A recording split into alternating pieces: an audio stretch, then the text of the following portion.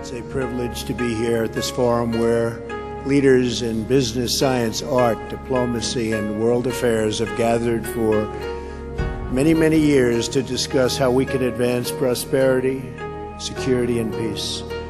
I'm here today to represent the interests of the American people and to affirm America's friendship and partnership in building a better world.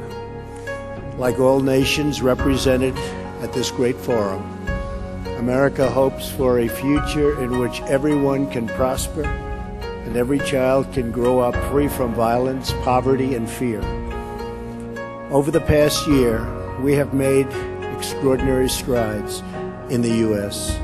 We're lifting up forgotten communities, creating exciting new opportunities, and helping every American find their path to the American dream, the dream of a great job, a safe home, and a better life for their children. After years of stagnation, the United States is once again experiencing strong economic growth. The stock market is smashing one record after another and has added more than $7 trillion in new wealth since my election. Consumer confidence, business confidence, and manufacturing confidence are the highest they have been in many decades. Since my election, we've created 2.4 million jobs, and that number is going up very, very substantially. Small business optimism is at an all-time high. New unemployment claims are near the lowest we've seen in almost half a century. African American unemployment has reached the lowest rate ever recorded in the United States, and so has unemployment among Hispanic Americans. The world is witnessing the resurgence of a strong and prosperous America. I'm here to deliver a simple message. There has never been a better time to hire, to build, to invest, and to grow in the United States. America is open for business, and we are competitive once again. The American economy is by far the largest in the world, and we've just enacted the most significant tax cuts and reform in American history. We've massively cut taxes for the middle class and small businesses to let working families keep more of their hard-earned money. We lowered our corporate tax rate from 35% all the way down to 21%. As a result, millions of workers have received tax cut bonuses from their employers in amounts as large as $3,000. The tax cut bill is expected to raise the average American's household income by more than $4,000. The world's largest company, Apple, announced it plans to bring $245 billion in overseas profits home to America. Their total investment into the United States economy will be more than $350 billion over the next 5 years. Now is the perfect time to bring your business, your jobs, and your investments to the United States.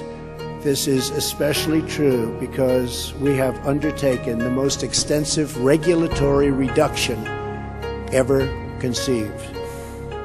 Regulation is stealth taxation.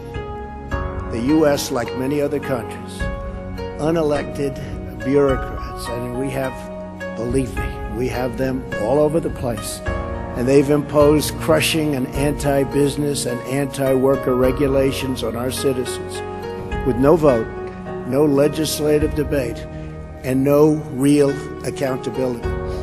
In America, those days are over. I pledged to eliminate 2 unnecessary regulations for every 1 new regulation. We have succeeded beyond our highest expectations. Instead of 2 for 1, we have cut 22 burdensome regulations for every 1 new rule. We are freeing our businesses and workers so they can thrive and flourish as never before. We are creating an environment that attracts capital, invites investment, and rewards production. America is the place to do business. So come to America, where you can innovate, create, and build. I believe in America.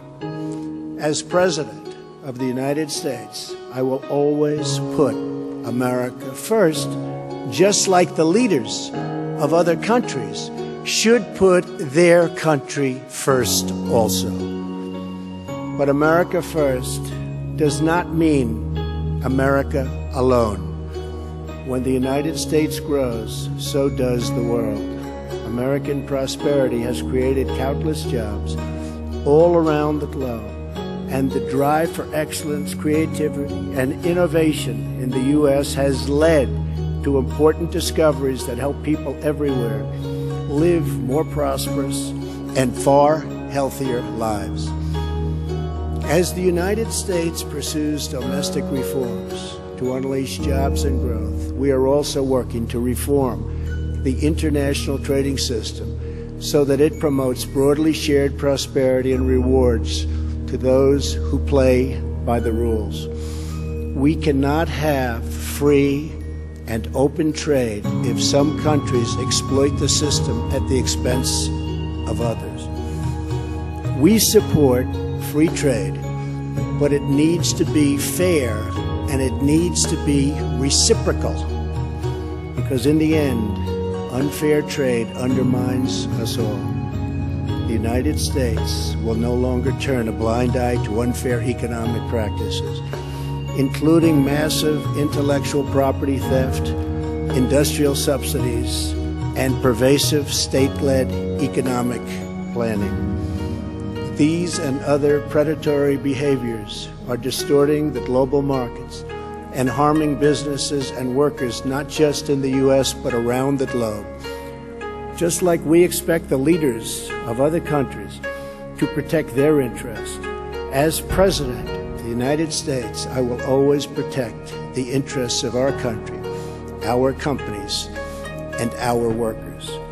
We will enforce our trade laws and restore integrity to our trading system. Only by insisting on fair and reciprocal trade can we create a system that works not just for the U.S., but for all nations. As I have said, the United States is prepared to negotiate mutually beneficial bilateral trade agreements with all countries.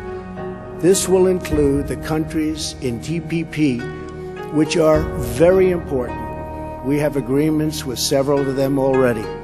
We would consider negotiating with the rest, either individually or perhaps as a group, if it is in the interests of all. My administration is also taking swift action in other ways to restore American confidence and independence. We are lifting self-imposed restrictions on energy production to provide affordable power to our citizens and businesses and to promote energy security for our friends all around the world. No country should be held hostage to a single provider of energy. America is roaring back, and now is the time to invest in the future of America.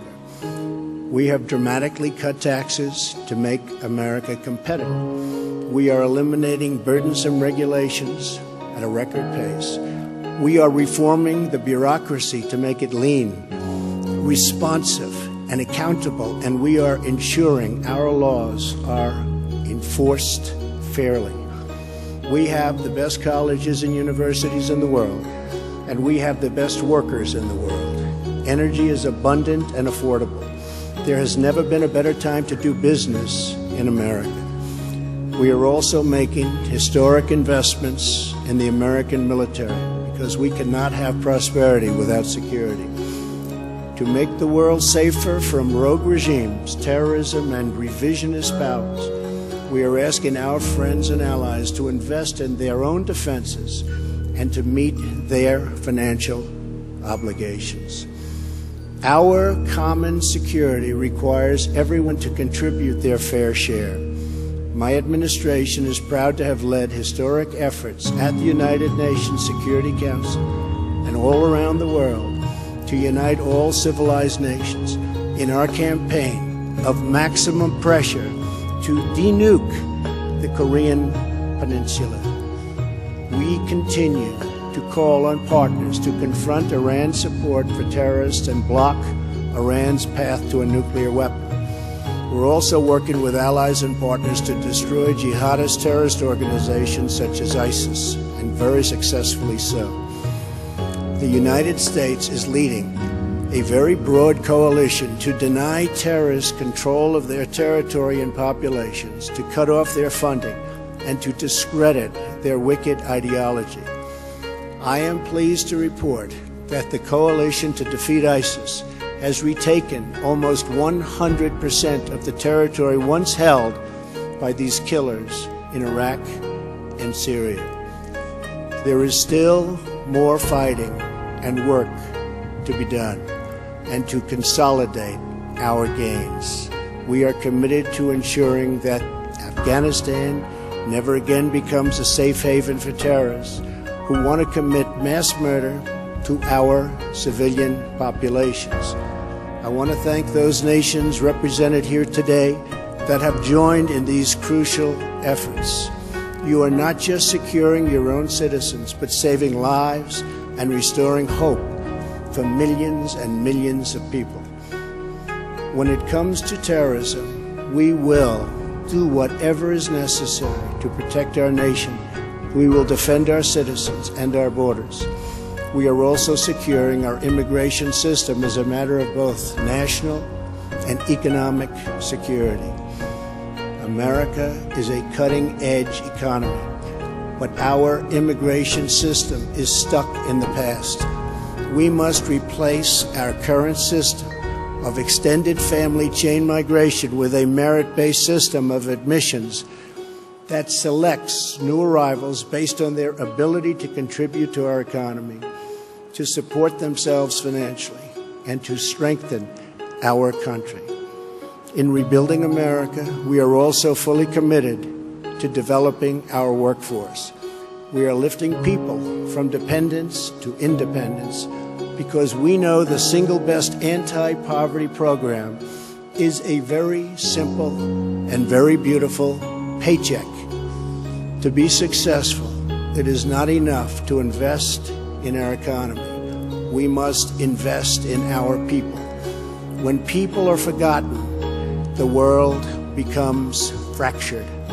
Only by hearing and responding to the voices of the forgotten can we create a bright future that is truly shared by all. The nation's greatness is more than the sum of its production. A nation's greatness is the sum of its citizens. The values, pride, love, devotion, and character of the people who call that nation home. From my first international G7 summit, to the G20, to the UN General Assembly, to APEC, to the World Trade Organization, and today at the World Economic Forum, my administration has not only been present, but has driven our message that we are all stronger when free. Sovereign nations cooperate toward shared goals, and they cooperate toward shared dreams. Represented in this room are some of the remarkable citizens from all over the world. You are national leaders, business titans, industry giants, and many of the brightest minds in many fields. Each of you has the power to change hearts, transform lives, and shape your country's destinies. With this power comes an obligation, however, a duty of loyalty to the people, workers, customers, who have made you who you are. So together, let us resolve to use our power, our resources, and our voices, not just for ourselves, but for our people, to lift their burdens, to raise their hopes, and to empower their dreams, to protect their families, their communities, their histories, and their futures. That's what we're doing in America, and the results are totally unmistakable.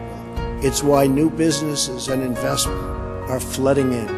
It's why our unemployment rate is the lowest it's been in so many decades. It's why America's future has never been brighter. Today, I am inviting all of you to become part of this incredible future we are building together. Thank you to our hosts. Thank you to the leaders and innovators in the audience. But most importantly, thank you to all of the hardworking men and women who do their duty each and every day, making this a better world for everyone. Together, let us send our love and our gratitude to make them, because they really make our countries run. They make our countries great. Thank you, and God bless you all. Thank you very much.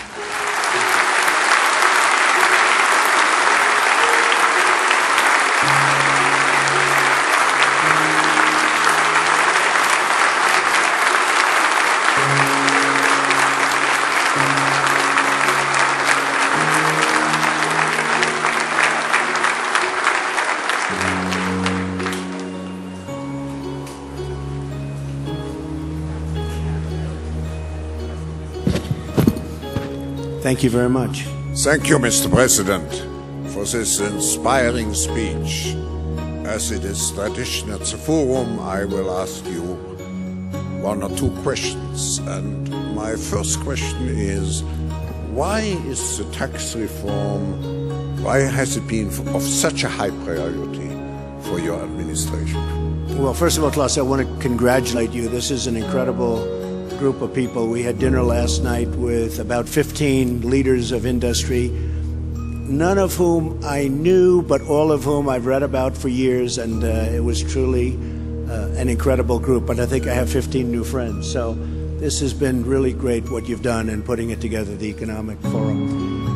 The tax reform was a dream of a lot of people over many years, but they weren't able to get it done. Many people tried. And Ronald Reagan was really the last to make a meaningful cut and reform. And ours is cutting and reforming. We emphasize cut, but the reform is probably almost as important. We've wanted to do it. It is very tough politically to do it. Hard to believe that would be, but it is very, very tough. That's why it hasn't been done in close to 40 years.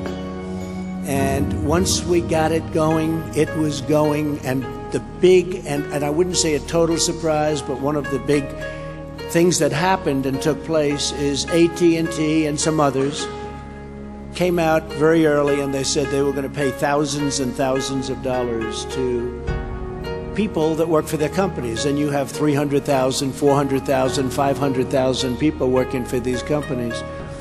And all of a sudden it became like a big waterfall, a big beautiful waterfall, where so many companies are doing it. And even today they just announced many more, but every day they announce more and more. And now it's a fight for who's going to give the most. It started at 1,000, now we have them up to 3,000.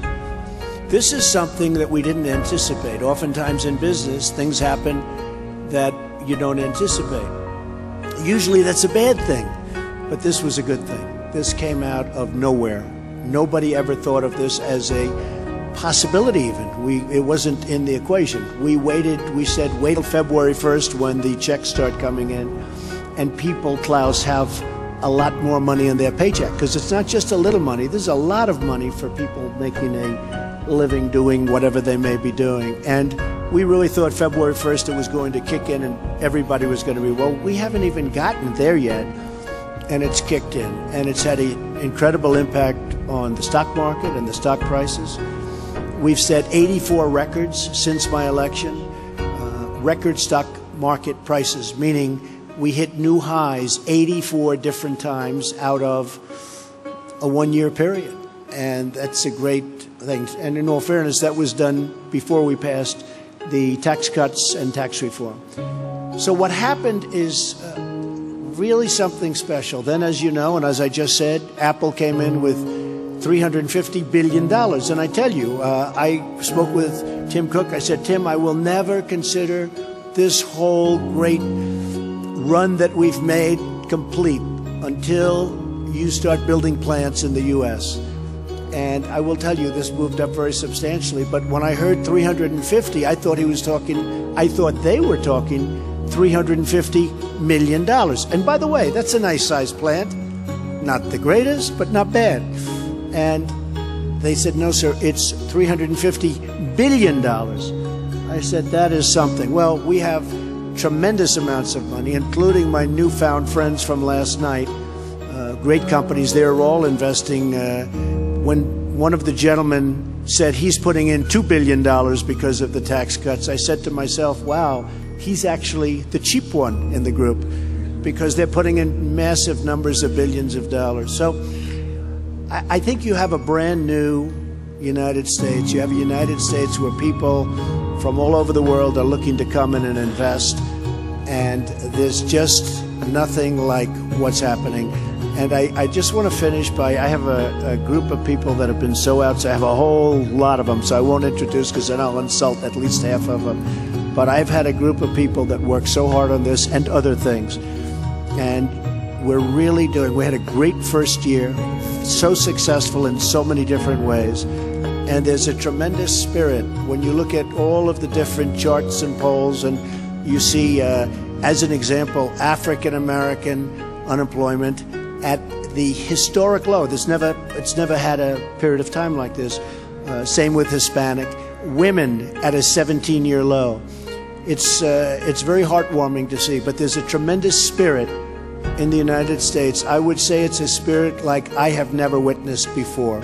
I've been here for a while. I have never witnessed the spirit that our country has right now. So I just want to thank you all, and all of those that are pouring billions of dollars into our country, or $10 into our country. We thank you very much. Thank you. Mr. President, I will ask you maybe a personal question, but before doing so, I just sounds like very interesting. Acknowledge. I didn't know about this one. I would like to acknowledge the strong presence of your cabinet members here, who tremendously contributed to the discussions. Good. I would like to do that. That's very good. Yeah. Now, Stephen, Wilbur, Gary, Robert, even my general and my various other generals, you know, we're making our military protection a little bit better for us too. So thank you very much. Does everybody understand that? I think so. Thank you all for being here. Now, my maybe personal question would be, what experience from your past have been most useful in preparing you for the presidency? Well, being a businessman has been a great experience for me. I've loved it. I've always loved business. I've always been good at building things, and I've always been very successful at making money. I'd buy things that would fail, that would be failures, and I turn them around and try and get them for the right price, and then I turn them around, make them successful. And I've been good at it, and that takes a certain ability. And, you know, historically, I guess there's never really been a businessman or business person elected president. It's always been a general or a politician. Throughout history, it's always been a general. You had to be a general, but mostly it was politicians. You never have a businessman. And then, in all fairness, I was saying to Klaus last night, had the opposing party to me won, some of whom you backed, some of the people in the room, instead of being up almost 50%, the stock market is up since my election almost 50%. Rather than that, I believe the stock market from that level, the initial level, would have been down close to 50%. That's where we were heading. I really believe that. Because they were going to put on massive new regulations. You couldn't breathe. It was choking our country to death. And I was able to see that, Klaus, as a business person. The other thing is I've always seemed to get, for whatever reason, a disproportionate amount of press or media.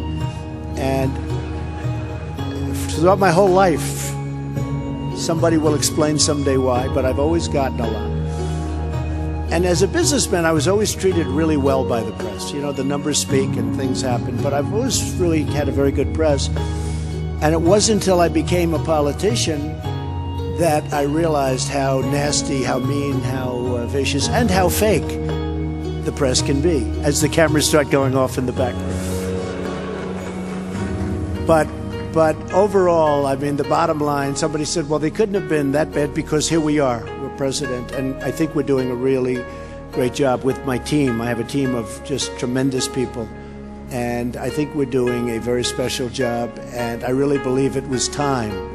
And it was time to do that job, because I don't think the United States would have done very well if it went through 4 or 8 more years of regulation and really a very anti-business group of people. We have a very pro-business group. We have regulations cut to a level. In the history of our country, Klaus, this was reported recently, in 1 year we've cut more regulations in my administration than any other administration in 4, 8, or 16 years in the one case. We've cut more regulations in 1 year, and we have a ways to go. I mean, we're probably 50% done, and we're going to have regulation. There's nothing wrong with rules and regulations. You need them. But we've cut more than any administration ever in the history of our country, and we still have a ways to go. So I think between that and the tremendous tax cuts, we've really done something. And one other thing I said, and I saw it last night with some of the leaders and the business people, I think I've been a cheerleader for our country.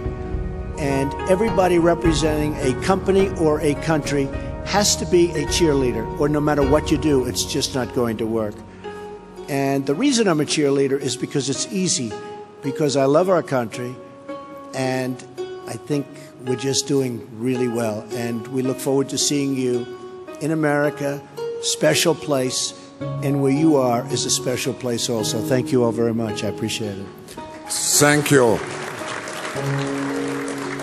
Thank you very much, Mr. President, for being with us. The World Economic Forum community who is assembled here will be certainly, and I quote you from the last piece of your remarks, will be certainly be among the hard-working men and women who do their duty each and every day, making this world a better place for everyone. Thank you very much. Thank you. Thank you very much, everybody. Thank you.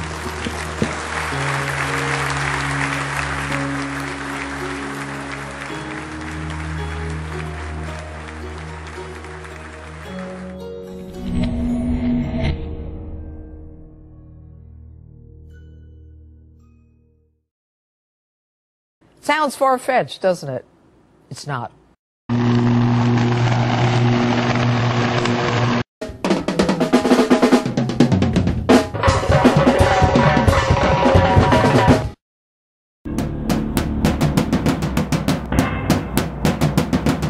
I know over 200 ways to kill a man. You could glue an open jar of rats to his face, then blowtorch the other side of the jar so the rats have to eat their way out through his face. 201.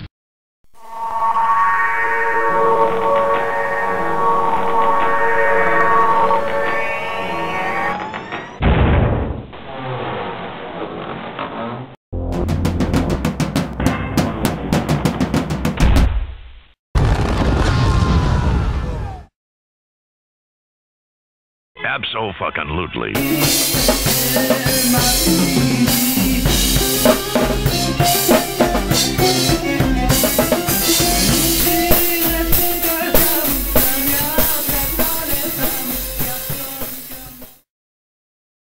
Sounds far-fetched, doesn't it? Abso-fucking-lutely. It's not.